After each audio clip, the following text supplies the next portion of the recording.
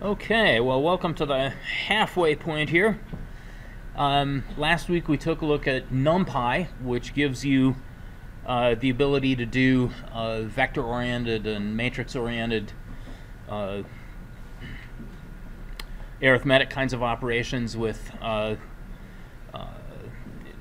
very efficiently using numeric values. In this week we're going to take a look at pandas, which gives you a little bit higher level kind of data type, kind of spreadsheet-like data type with a matrix of data with row labels and column labels.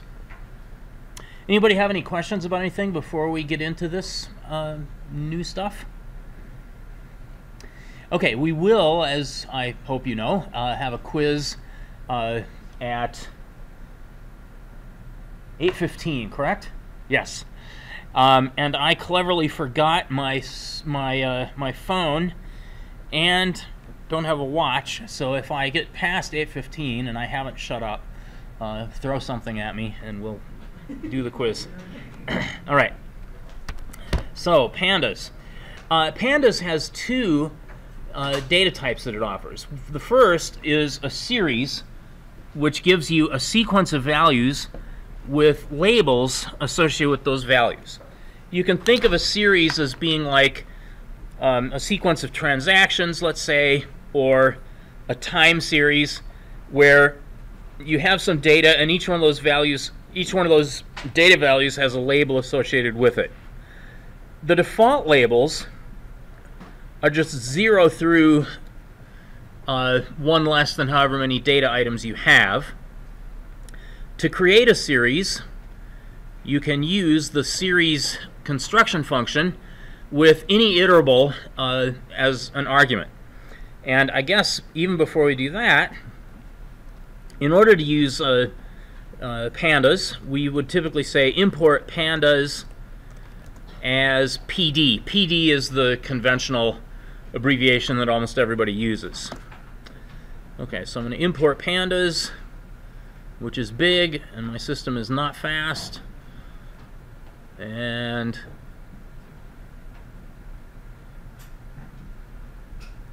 come now.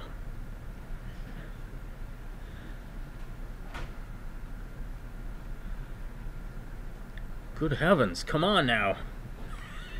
Sincere apologies, I forgot my PowerPoint. Oh, of course. It seemed like I had too many. Thank you. Sure.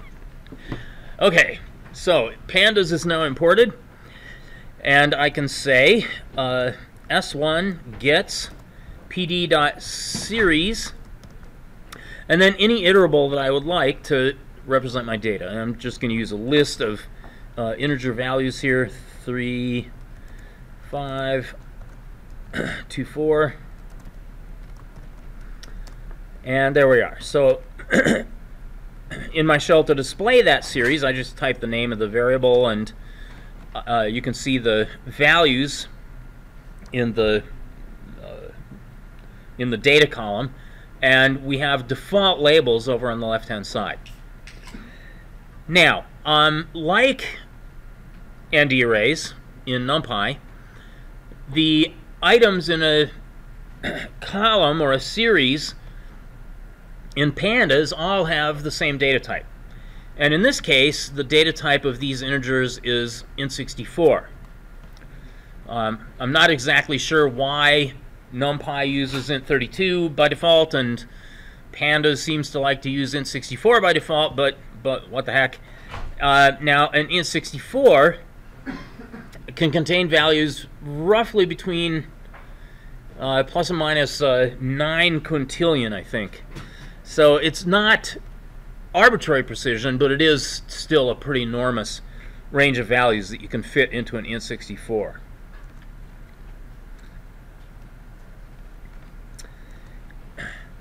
Okay, now you can ask, given a series, what its values are.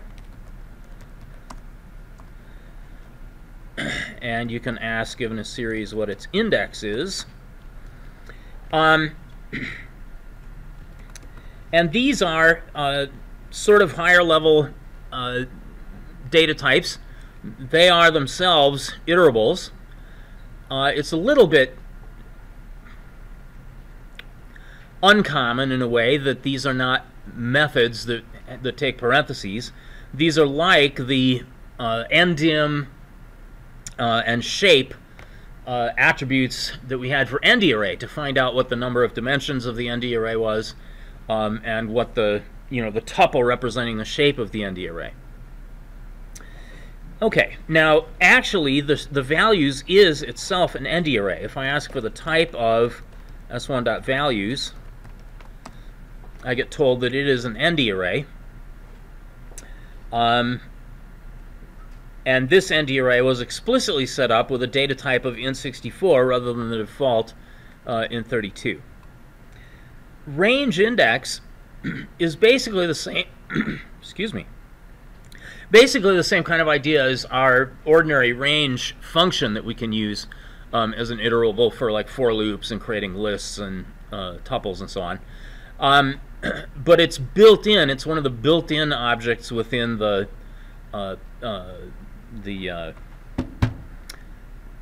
pandas module, the series and data frame, data types. Okay.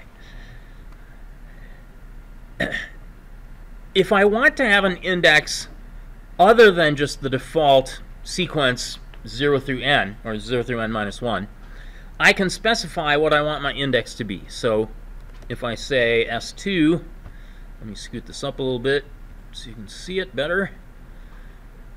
If I say S2 gets pd.series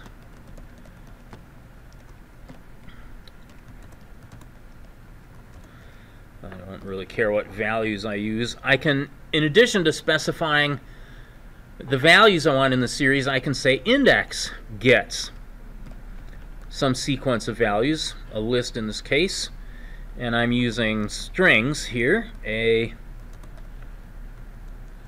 just want to use consistent indexes here, excuse me. AX cap C question mark. Okay, so AX cap C and question mark. And there we are. So now this series has the data 5, 4, 9, and 7. But for indices, I've specified these string values. I can look up a particular item in a series using its index. Whoops, sorry. Using its index with a square bracket subscript. All right, so S1 looked like that. S1 sub 1 is the 5. S2 is that guy. S2 sub X is the 4. Okay. S2 sub question mark works fine. Question mark is a perfectly reasonable string, and it's the index that gives me back the value 7. Now, even though I have specified character strings as indices for the second series, S2, Pandas allows me to use integer subscripts anyway. So if I say S2 sub 0, I'll get the 5 back. And if I say S2 sub 3, I'll get the 7 back. Okay, because even though these labels are given as strings, Pandas is happy to allow me to use integers as an alternative. So far, so good. Okay.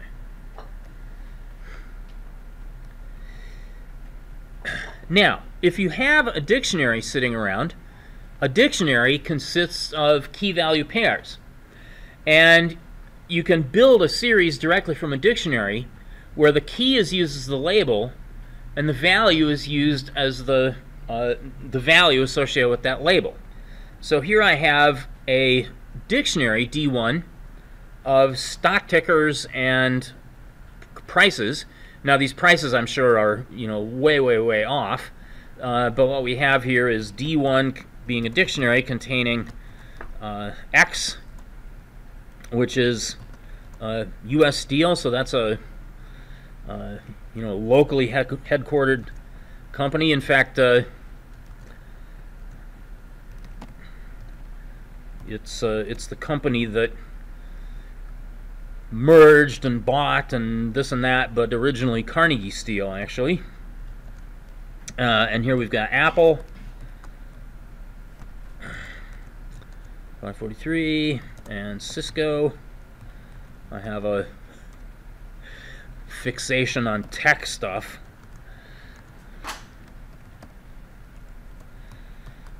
I added X both as a nod to Pittsburgh and Andrew Carnegie, but also because it wasn't a tech stock.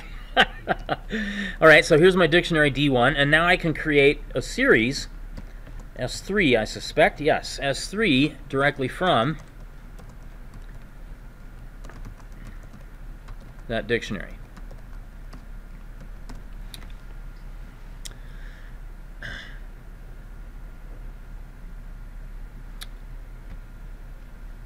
Okay, so far so good?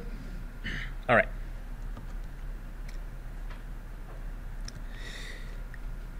Now, just as you can test whether a certain value is in some collection, like a stir or a list or a tuple or a set or the list of dictionary keys, you can also test whether a particular key is a label in a series. So I ask what if X is in S3, I get told that's true. If I ask whether International Paper, to pick another non-tech stock, is in S3, I get told that it's not. Okay?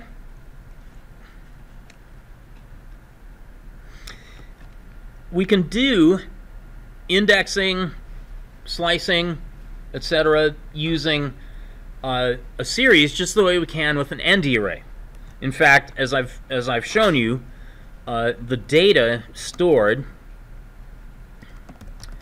in this series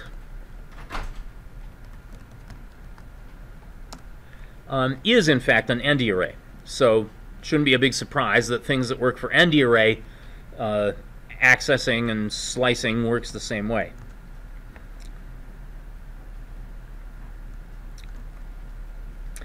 In fact, you can do scalar arithmetic and vector arithmetic if I say S1 times 3. Now, this doesn't modify S1, but what it does is it computes a new ND array, a new series, I should say, in which the values are the same as the values of S1 but multiplied by 3. Okay, so this gives me a series containing 9, 15, 6, 12 with the same labels as S1.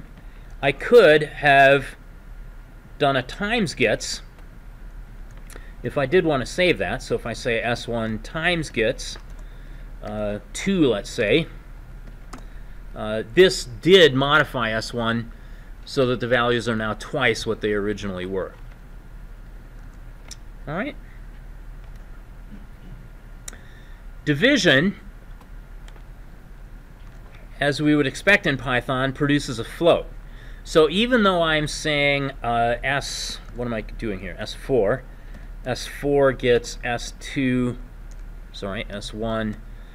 divided by 2. Yeah. So even though I'm dividing integers by integers, I'm still getting floating point results. And so this S1 is not going to be changed, but S4 is going to contain floating point values representing 3, 5, 2, and 4. Right? Floor division of an int by an int will yield an int. So I started it out with S containing integer values 3, 5, 2, and 4. I multiplied by integer 2, and now I am floor dividing by integer 2, and that gets me back to the original values that I created S1 using in the first place. Okay, so no big deal here. Arithmetic works. And it works the same way that it does in regular Python and in NumPy.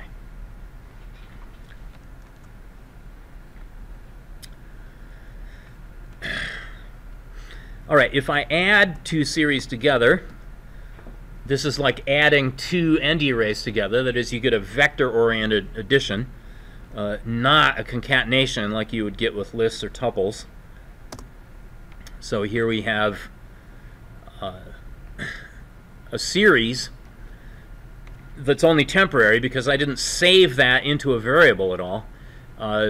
6, 10, 4, and 8 with the labels 0, 1, 2, 3. But that didn't change S1, obviously. At least I hope that's obvious.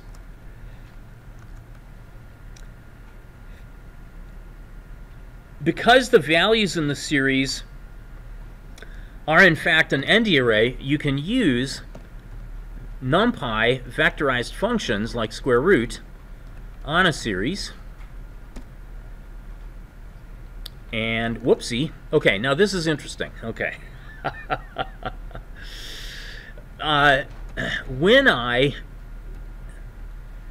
way back at the beginning here, when I did my import of pandas, pandas uses NumPy internally. And so the pandas module did import the NumPy module, and that's why we were able to see things like the fact that the values part of a series is a NumPy ND array. But even though pandas imported that module, it didn't import it using the abbreviation that I want, so I'm going to have to say import NumPy as NP to be able to say NP dot square root of S1. Okay, and that just, you know, it's calculated, it's displayed on the screen. Other than that, it disappears. I would have had to save that in a variable.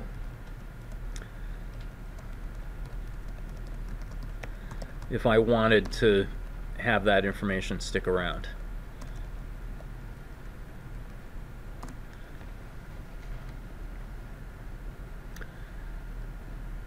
Everybody happy so far? Any questions? Okay.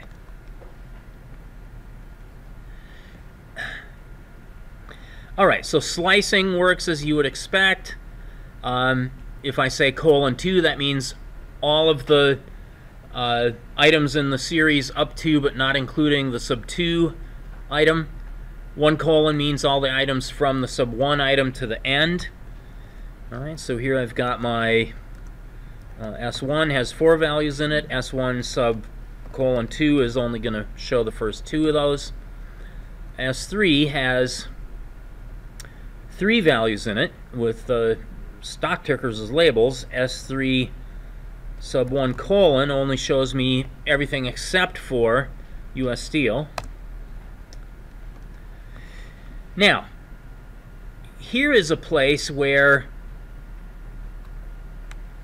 the series notation differs from the ND array notation, because you can use label names in a slice, but if you use a label name, if you use label names at the beginning and end of your slice, like here I'm saying from Apple to Cisco,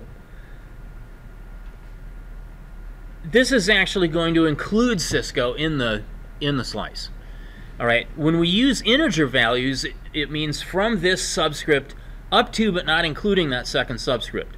But when I use label names, it means from this original label up to and including that second label. So I'm going to get both Apple and Cisco displayed out of S3 in this case. All right, so that's a strange little difference to be aware of.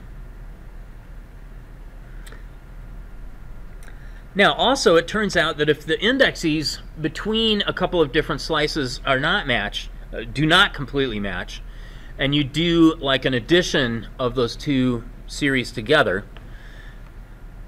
the places where a value exists in one but not the other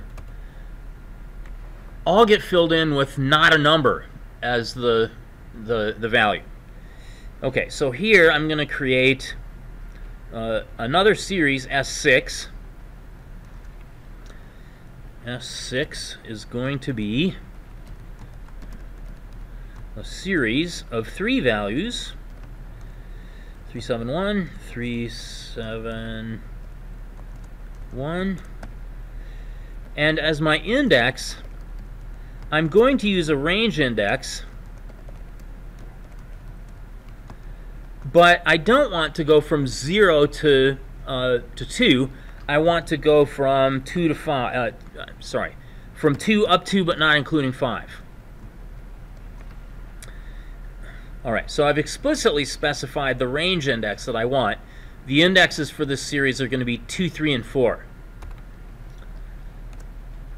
And, you see what I forgot?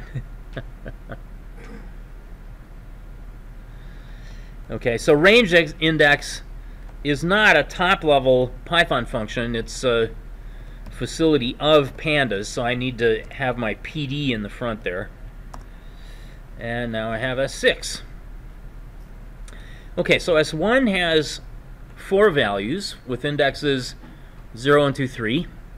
S6 has 3 values, indexes 2, 3, 4. If I now compute, let me say S7 gets S1 plus S6, the values where the 2 series have the same indexes, those values are just going to be added up in the new series S7. But in places where the series labels don't match, I'm going to end up with not a numbers.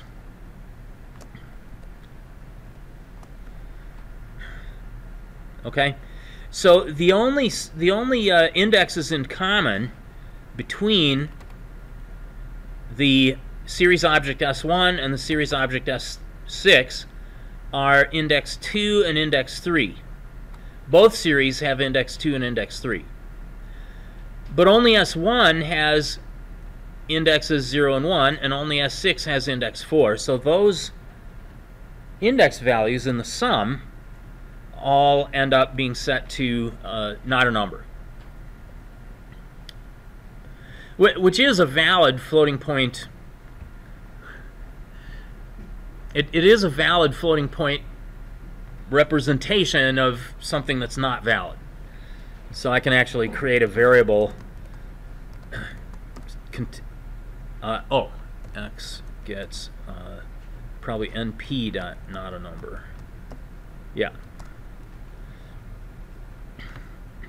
Okay.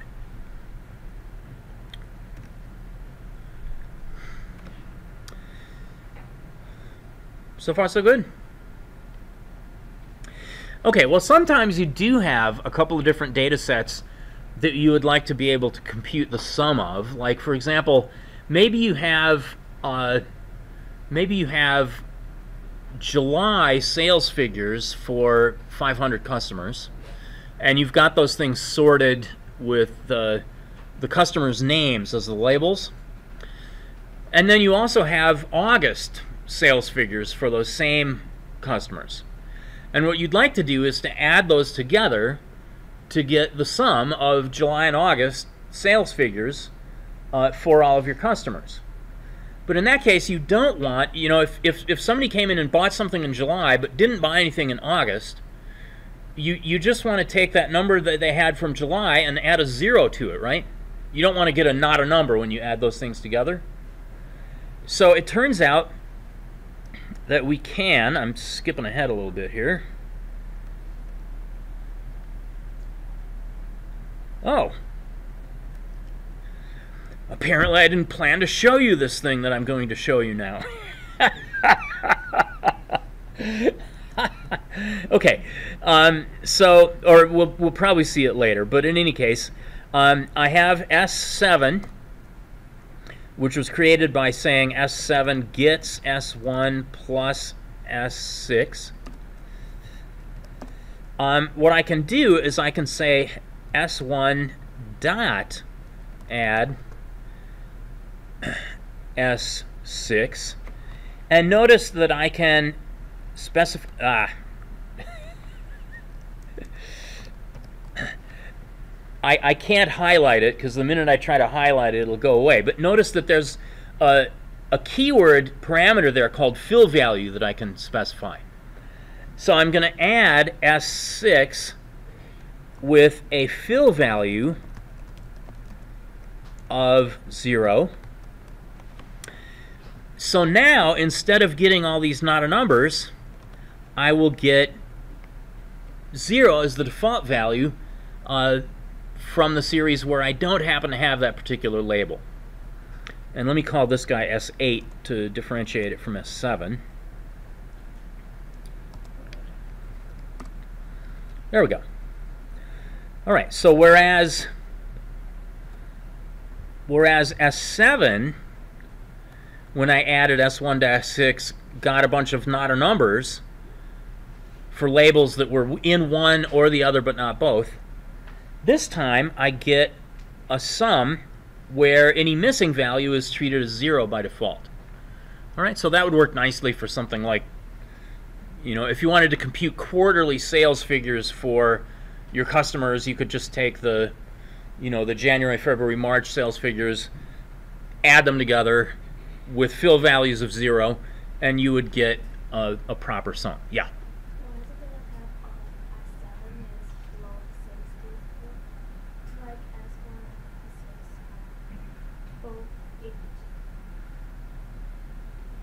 Ah. Okay. Good question.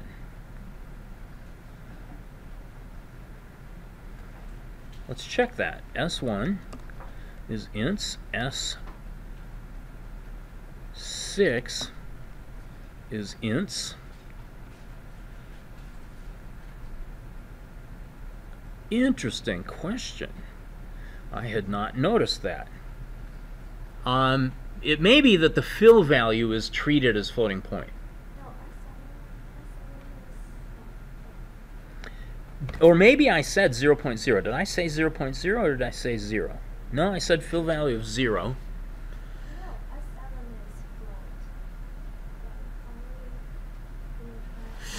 Yeah, so right. So we're not even talking about fill values yet. Well, okay. I mean, okay, I do know the answer to why S7 is floats, and that is because not a number is a float. And because we get this so-called upcasting of converting simple data types into more complex types. So I understand why we're getting float for S7. What I'm very confused about, though, is why we have floats for S8 when S1 is ints, S6 is ints, and my fill value is an int. I guess we would have to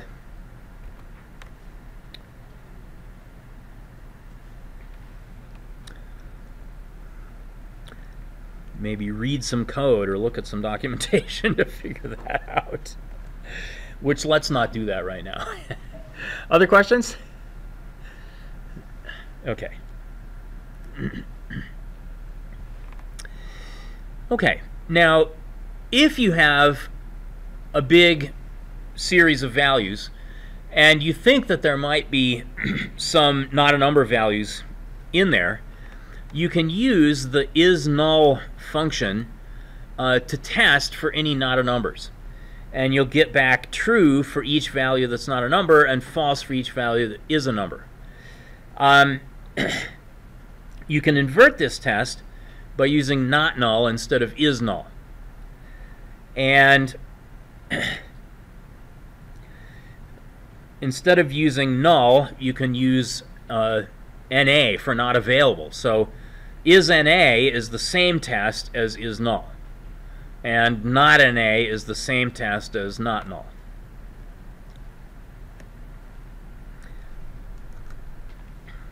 Okay, so in our series S7, if I've merged data sets together and I have a bunch of not a numbers as a result in my series, I can request the subseries that only has valid data by asking for S7 sub, and then effectively what I'm getting here is like a Boolean index, S7 dot not null.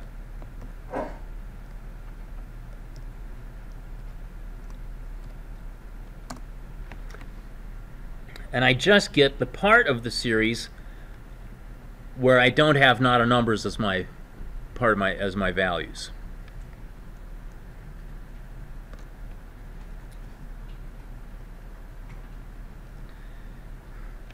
Okay, now I did this by, I did this by specifying S7 as my current object and using the not null method. As an alternative, you can say, you can execute the PD modules not null function with the object as an argument, but it works the same way.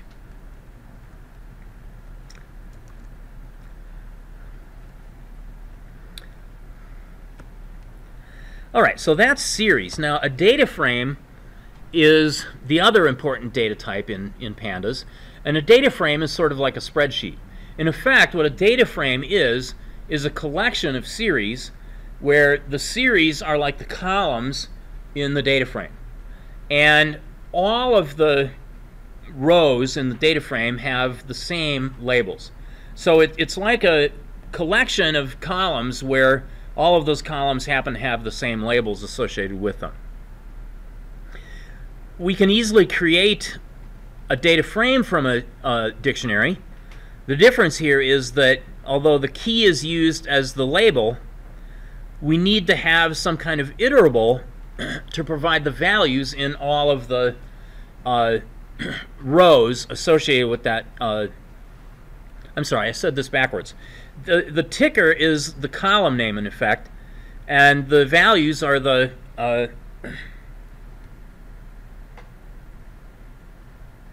yes. Ugh. Yes. So at some point I think I said that correctly, but let me try again. So the keys are the column names, and then the values are the values in the rows in that column. And what threw me off here for a moment was that I did not specify an index in here. So the index that I'm going to get in my data frame by default is just the integers, 0, 1, 2, 3. Okay? So let me do this. Now I'm much too lazy to type that in by hand, so I have already stored that in a file. And I'll just copy and paste that guy.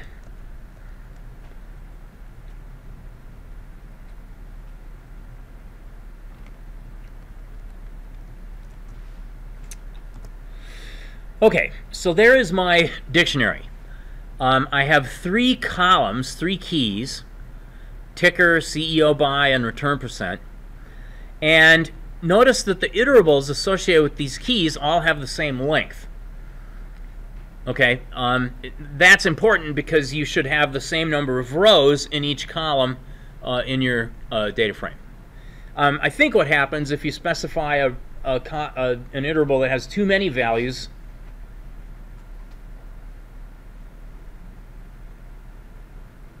well, there's only 2 choices. I was going to say I think it's ignored, but it could be an error. I guess we should do a little experiment in a minute.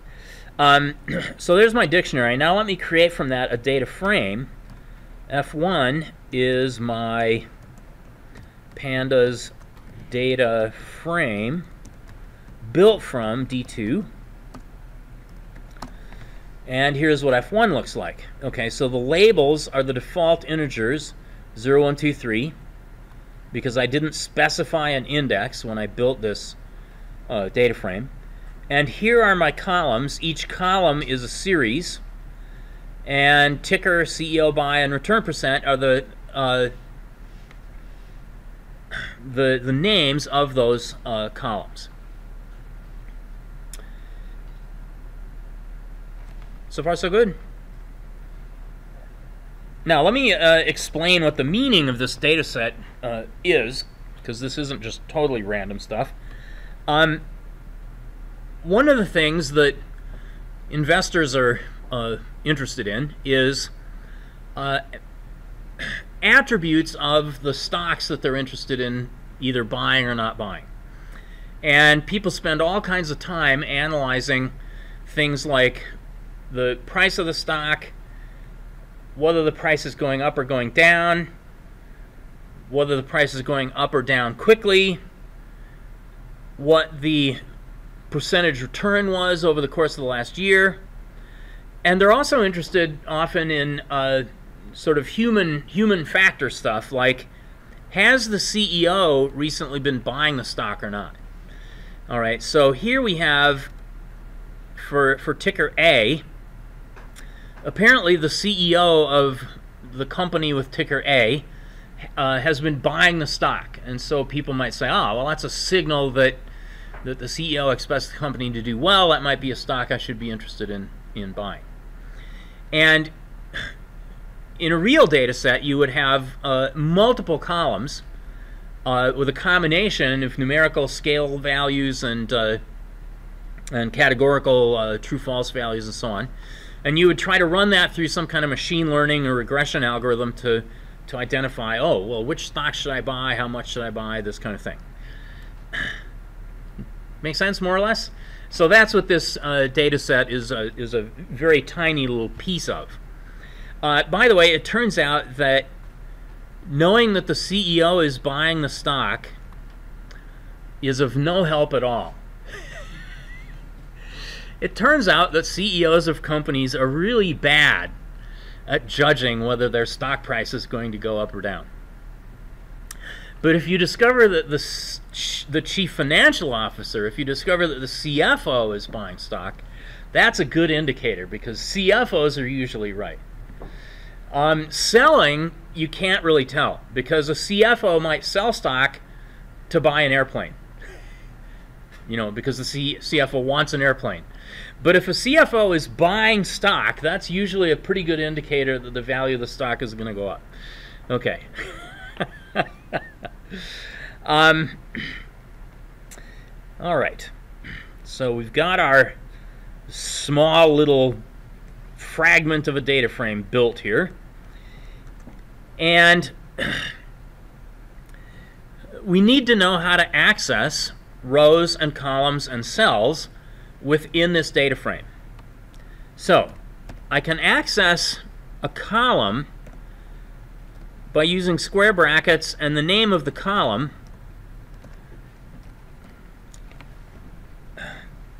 and what I will get from that is a series. Okay, so F1 sub ticker is going to be the ticker series. The indexes will still be 0, 1, 2, 3 for that series, and the values will be the ticker labels. Okay, A, B, X, and G. Same goes for CEO buy. I can say F1 sub, quote, CEO buy. And I'll get that series and so on.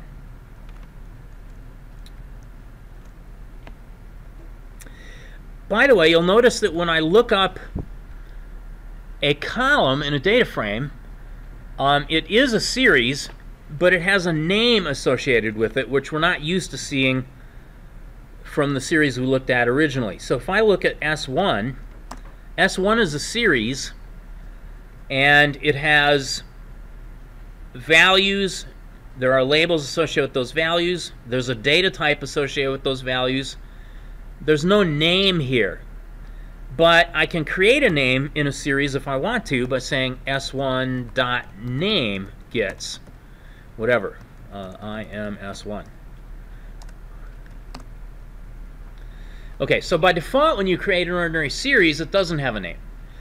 But if you extract a series from a column in a data frame, then the name of the series that you extract is going to be the same as the column name in the data frame by default.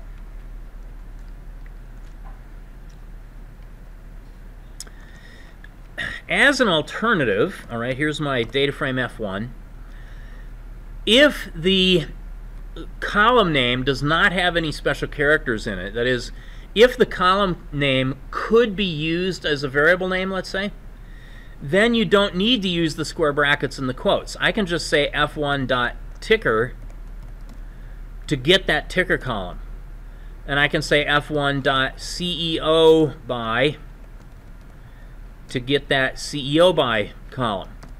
But I can't say f1.return %, because the percent sign here would not be legal as part of a variable name, right? It's actually the arithmetic modulus operator, and so if I try to do this, Pandas is going to yell at me, you know, invalid syntax.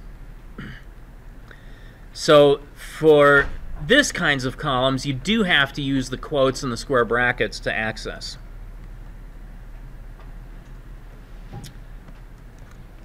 Okay, so that's columns.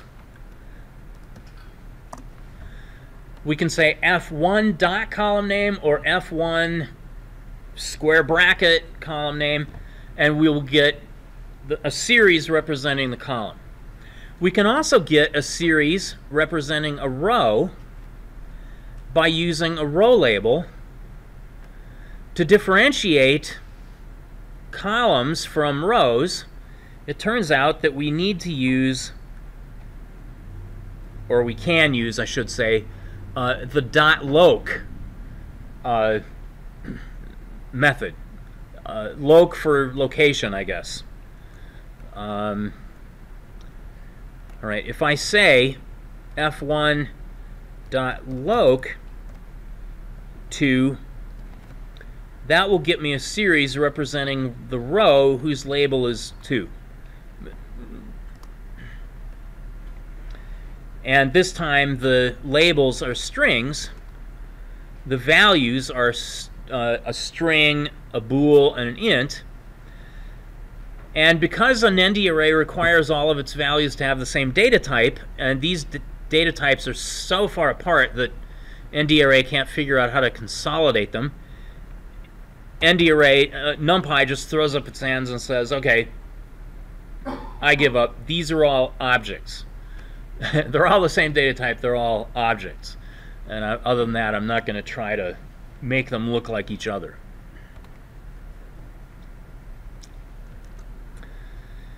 Okay, so we can access columns. We can access rows now. To retrieve a cell, sorry, my pen keeps turning off. Here we go. So if we want to access a particular cell, it turns out there's a number of ways we can go about this. Here's F1. And let's suppose, let's see, which one am I? Okay. I'm trying to access this cell right here.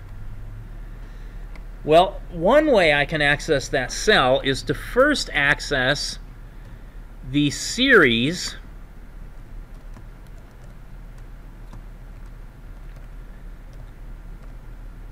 for the CEO by column. And within a series, if I want to access a particular item within a series, I just use its label as a subscript. Okay, so here's one way of accessing that particular cell containing false. F1 dot CEO by. That's not what I wanted to do. F1 sub CEO by sub 2 will give me the CEO by column, and then the item whose label is 2, the item whose index is 2, in that series. Now, another way I can do it is to use loc and specify the row, f1.loc, and the row is 2. And then I can access the CEO by item within that row.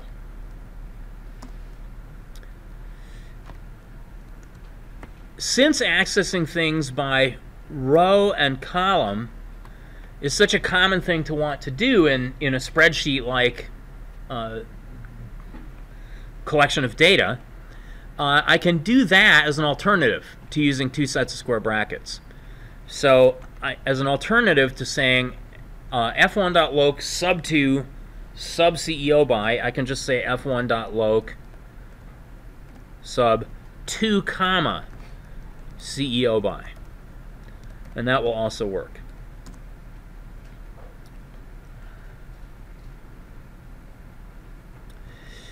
Okay, just to, I just kind of wrote these whole things down and claimed that we were accessing this cell containing false. Let's build up to that a step at a time. Here's F1. Here's F1 sub CEO by. And here's F1 sub CEO by sub 2. Okay, so this is CEO by, this column here, and sub 2 is going to be the sub 2 item within that series. Similarly, F1.loc2 is the second row, and CEO by is the label of the second item in that row. So F1, come on, F1.loc2 sub CEO by will get me there. And then most often people use the row comma column notation. So remember to say .loc and then row comma column.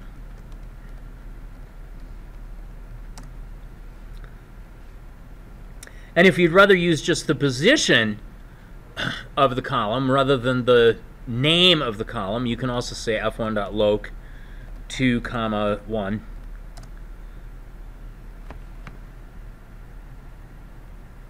Oh, I'm sorry. No, that won't fly. Okay. That works with ordinary series, but not with accessing things out of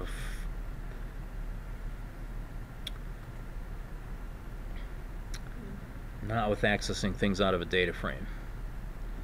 So pretend I didn't do that because it doesn't work. So far so good. So we can access columns from a data frame using the column name. We can access rows using the row index, and we can access individual cells either going by column and row or by going by row and column.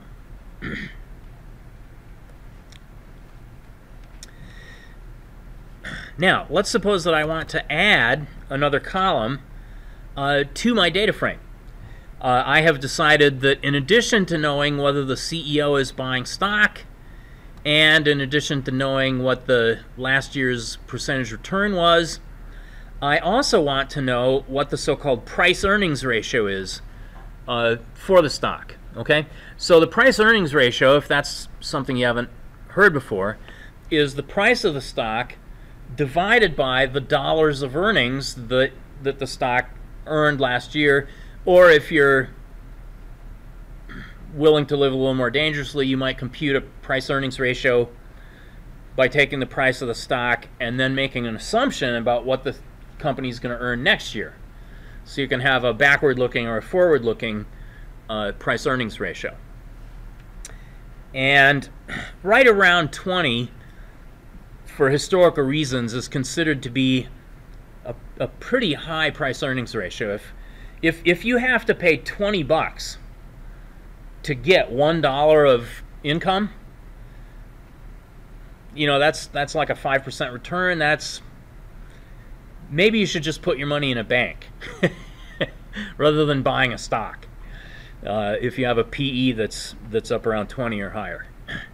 But we're going to just assume here, by doing a scalar assignment, that the PE of every one of these companies is 20.5. Now recall, here's F1, and recall how you can add an item to a dictionary. You say dictionary sub key gets value, right? Dictionary sub key gets value. We're going to do the same thing here. Data frame sub column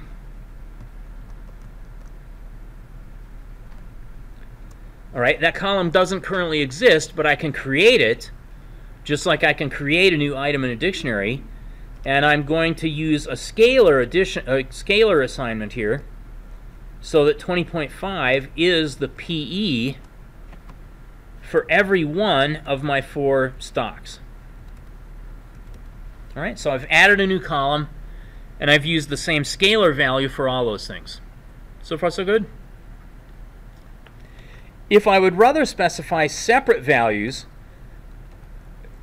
for each of the 4 stocks here, for each of the 4 rows, I can do that by giving an iterable that has 4 items in it. And what we're doing here is we're adding another piece of information to our table called the PEG ratio.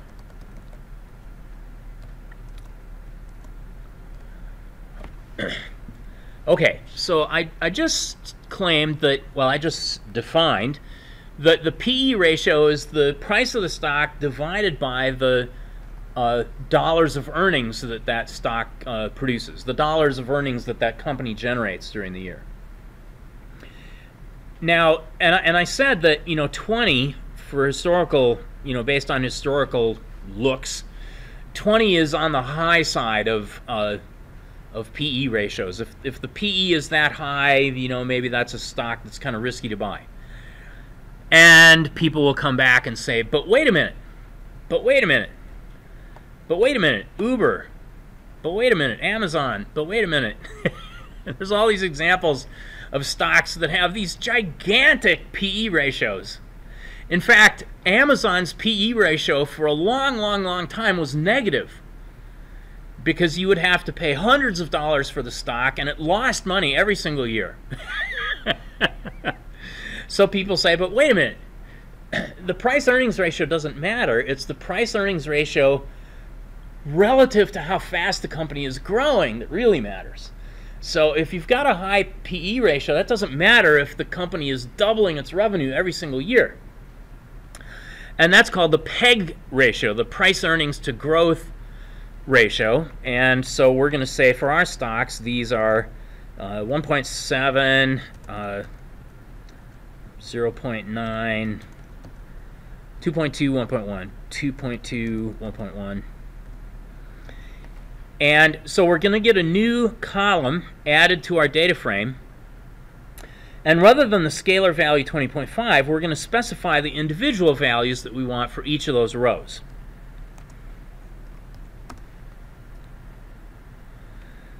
Okay, and so now we can look at this additional piece of information that we have, that we have hired some cost-free intern to go out and gather this information for us.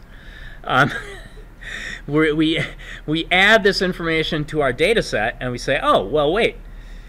Stock B has a PE ratio of 20.5. Stock X has a PE ratio of 20.5. So on a pure PE basis, those look kind of similar. But wait a minute. X is growing more than twice as fast as B is growing. So X looks a lot better than B if I'm thinking of buying stocks. Anyway, so we've shown a couple of different ways of adding columns to the data frame. Make sense?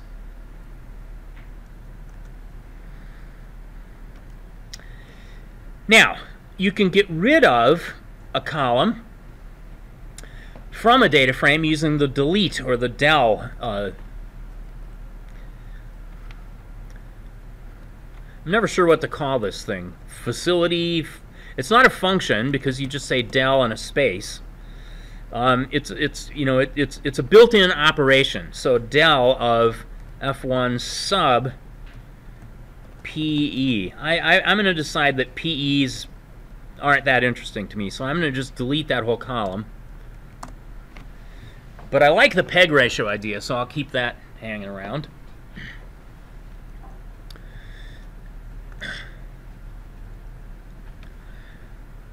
So we've seen how to add columns by just saying data frame sub new column name gets either a scalar value or an iterable. Now we're going to, and we've seen how to delete a column. Now we're going to take a look at how to add a row and how to delete a row. Adding a row is as easy as adding a column. You just have to remember to use lock.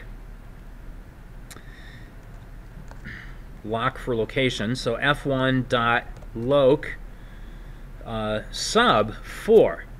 All right, my current row labels are 0, 1, 2, 3. I'm going to add another row here called 4, and I'm going to fill in Z as my ticker. True, okay, Z's CEO is buying stock.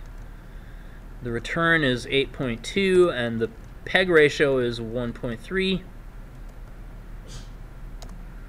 And I have now successfully added a new row to my data frame. Now, one might think, well, we can just say del of f1.loc4 to get rid of that row that we just added. But no, it's not that easy. You have to use the drop method to get rid of a row from a data frame. This is not my fault. I did not design this, but there you go. So you can add a row, but then you have to drop the row in order to get rid of the row. Now, the one that I skipped over here, slide 26, let me back up for just a second, and we'll take a look at that. Each of these columns, including the label column, has a data type associated with it. So the label column is integers, the ticker column is strings, the CEO by column is booleans, and then the return percent and PEG ratio, those are all floats. If I do something like adding a row whose label is not an integer, and I use a scalar value to specify 12 as the values for all of these things, now I'm going to have a label of 0.5. 12 is going to be treated as a string just fine, but when I try to put 12 into a column of booleans, everything is going to be upcast to integers, and the trues are all going to be turned into integer ones, and the falses are all going to be turned into integer zeros, which is really probably not what I wanted to happen. But the data frame doesn't ask me, you know, hey, are you serious? You're about to shoot yourself in the foot. You really want to do this? No, it's just going to happen. And then for the return percent and the PEG ratio, that's fine. We'll just convert the integer 12 into floats and everything's happy. So here's what we have now for F1. All of our labels have been turned into floats now. Our ticker is the string 12, that's fine. But notice what's happened to our booleans. Now I have zeros and ones instead of trues and falses. And this is a problem. Now, at this point, I notice I've made a dumb mistake. So I want to say f1.drop that row that I just added by mistake. And unfortunately, that doesn't really solve my problem. Because once you've done the upcast doesn't get undone by just removing that row that you made the mistake with. So how do you handle this? Just don't make any mistakes, and you'll be all set. All right? Now, another thing I want you to notice here is that when you do a drop, that doesn't actually drop the row in the data set. What it does is to give you back, in the data frame, what it does is it gives you back a new copy of a data frame with that particular row missing. All right, so I said f1.drop 0.5. That didn't actually change f1. f1 still has 0.5 in it. So if I want f1 to no longer have 0.5, I need to say f1 gets f1.drop 0.5.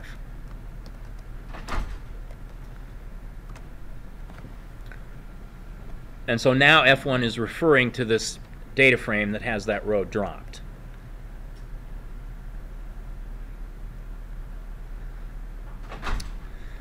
All right, so we've looked at how to create data frames. We've looked at how to specify labels for data frames. We've looked at how to access entire columns of data frames or entire rows of data frames or individual cells within data frames. And we've seen how to add columns and delete columns, and also how to add rows and delete rows. So we've done the kind of basic high-level management of stuff on our data frame up to this point. So far, so good? Okay, well, it's just a little after 7, so let us take a 10-minute break. And then we'll get back, and then we'll have about 1 more hour, and then the quiz will start.